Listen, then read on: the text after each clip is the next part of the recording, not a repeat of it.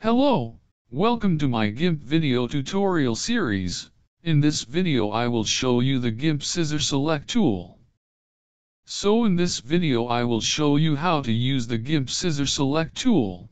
But before we dive into using that tool, I want to explain to you first what is the difference between Free Select Tool and Scissor Select Tool.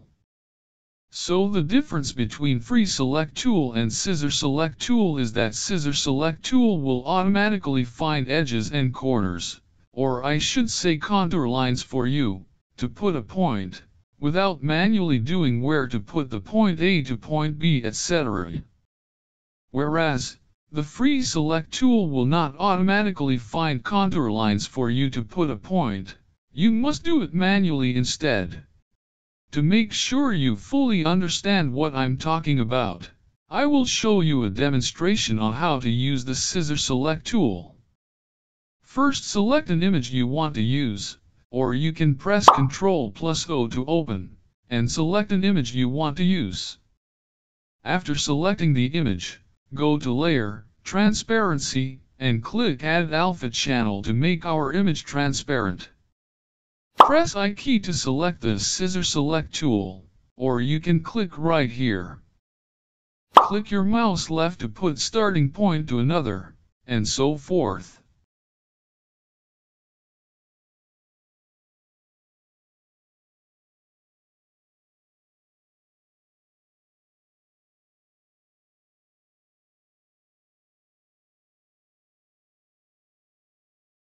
And lastly, point to the starting point again.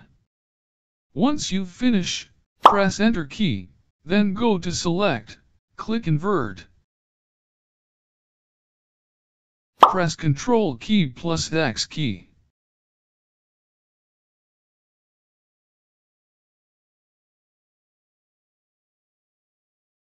And save it as JPEG format.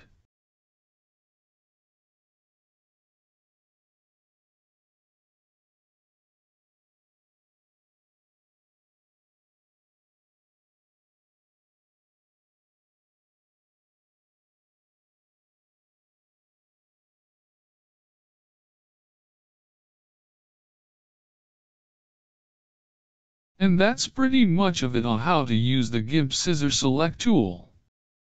If you want to watch another video related, or relevant to this video you're watching right now, I have a playlist for you to watch.